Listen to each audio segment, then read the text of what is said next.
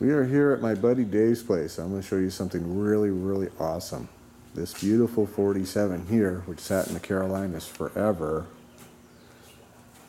We're getting there. Be ready. I'm going to show you something really incredible here in a minute. Let's have a look at this beautiful bike first. Gorgeous, gorgeous machine. Lots of goodies, right? Beautiful 47.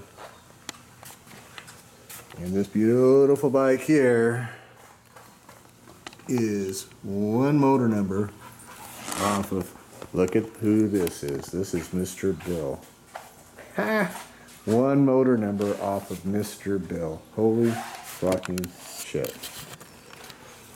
Mr. Bill has the motor and transmission back in. Unfortunately, the owner Dave does not have any gas in it. We fired up, so no gas, so we can't start it. He's done a beautiful job putting the motor tranny back in. Everything's just like it was. Never ever knew that the motor was apart. And the transmission. Just awesome. So Dave has sold the machine. The machine is now on the way to Washington. And I'm here to inspect for the new owner. And it is exact. It is absolutely exact. Did a beautiful job. He wanted it just like I got it. And here it is. It's exactly it. All the stuff, all the goodies, everything.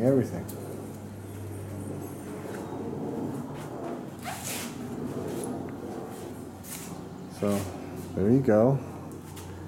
One number apart, 47s know each other on the assembly line. How often do you see that today? As in never. Doesn't fucking happen. You know how often this happens?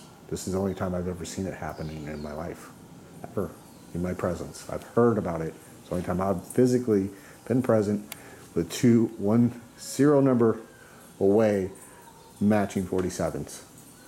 Just fucking incredible. There it is. See you guys in the next video.